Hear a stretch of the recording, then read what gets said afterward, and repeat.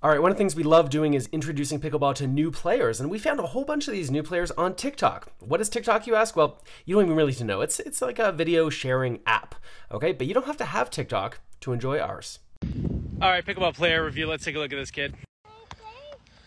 All right, let's take a look at his stance overhaul. Does he look ready to hit this ball? Looks not too bad. A pretty athletic stance. Oh, he's a lefty. Two-handed forehand on the left-hand side. I like it. I like the paddle, the Selkirk Invicta.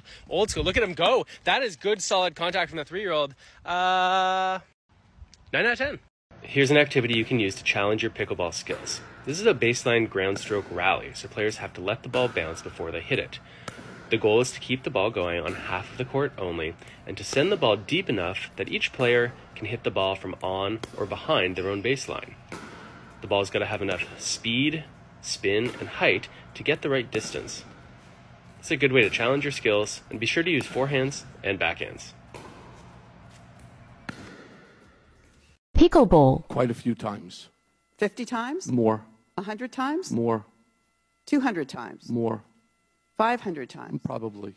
All right, nice example of a rules question. Is he allowed to be standing in this position when he hits the serve the way he does? What do you think, legal or illegal? Tell me why.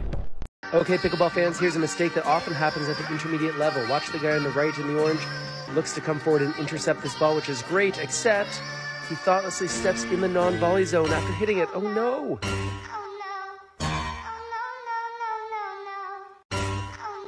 All right, pickleball players, this is the chainsaw serve. The player uses the handle of the paddle, pulling back on it, making that ball have topspin before the guy even hits it. Extra spin, extra challenge.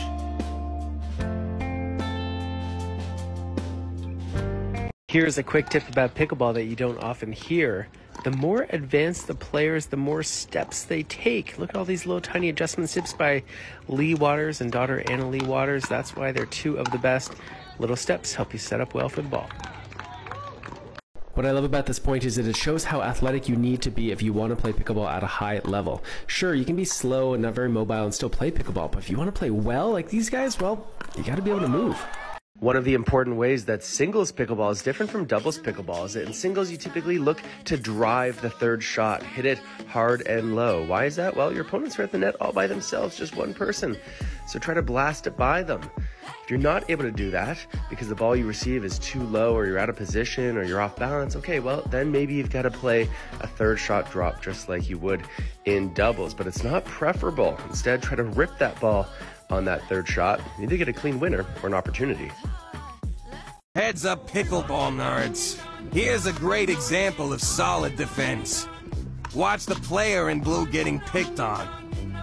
He withstands the pressure by keeping the ball low and hard to attack.